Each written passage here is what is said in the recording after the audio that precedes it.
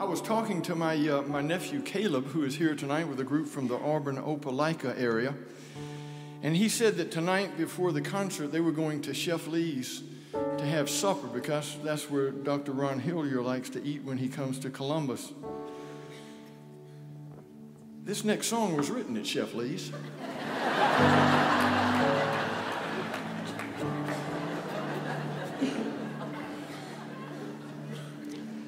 You stay single this long and all kinds of weird things happen to your mind, I'm going to tell you. You know, I really did. It was about this time of year. And I was out there in that section of the city. And I was at the intersection at a stoplight. And I was looking west across the intersection from where that restaurant is. And there, catty corner to where I was a Christmas tree lot before some new businesses had sprung up at that location. It must have been a long light or something, I don't know. But I started thinking about what it would be like to grow up a Christmas tree, to be a Christmas tree. I mean, think about it. You grow up on these beautiful hillsides and these mountaintops where the air is clean and the water is clear and the landscape is pristine. It's a place where any healthy soul would want to live. And one day somebody comes and takes you to Atlanta or Los Angeles or Orlando, something like that. And I thought, gosh, what a difficult existence that would be. What a letdown. And so it must have been a long light.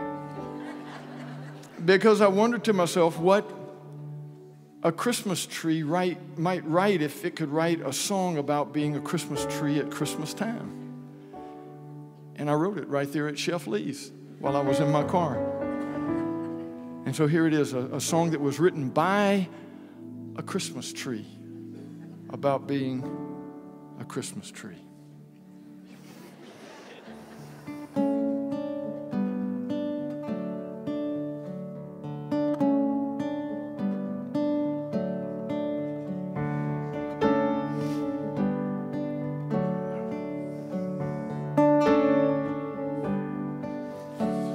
Have you ever been so far from home, somewhere you knew you don't belong? If so, you'll know the way I feel of Frazier Fir in Florida.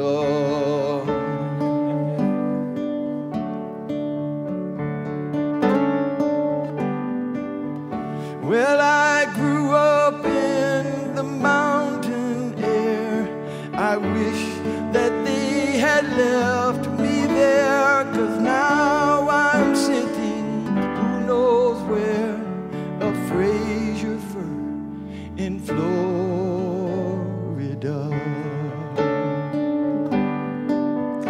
But my roots are still in Tennessee, but Tampa Bay is home to me. I miss the Smoky Mountain frost, and I'm getting weak from car exhaust. They cut me down, they tied me up, they put me on a crowded truck. You can take me home for $50. A Frazier Fir. I miss my family every day.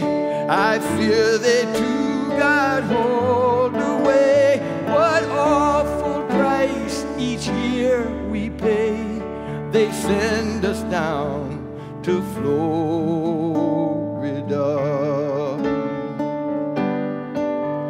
Well, I might feel better in a while if I could see some children smile, but death seems such a price to pay to make somebody's Christmas day. A king, I'm told, long ago left his home, his love to show. They got some thorns, they made a crown. They did him wrong, they cut him down. I'm told he left a lovely place to give away his holy grace. We trees, I'm told, will clap our hands when here among us he shall stand.